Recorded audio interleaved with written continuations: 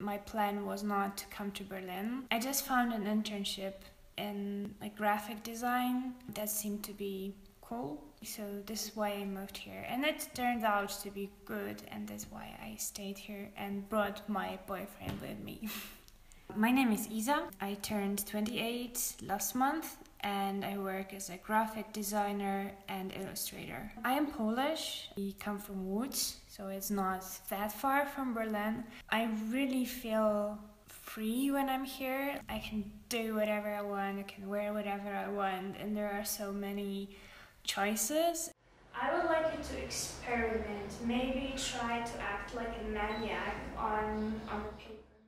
I was invited by L/Lena, and that night she decided to pose for drawing, and I have some experience with teaching because last year I started my own projects with teaching pop-up teaching classes, so it was pretty good combination to bring me to my friends' exhibition and do something hopefully valuable for other people together.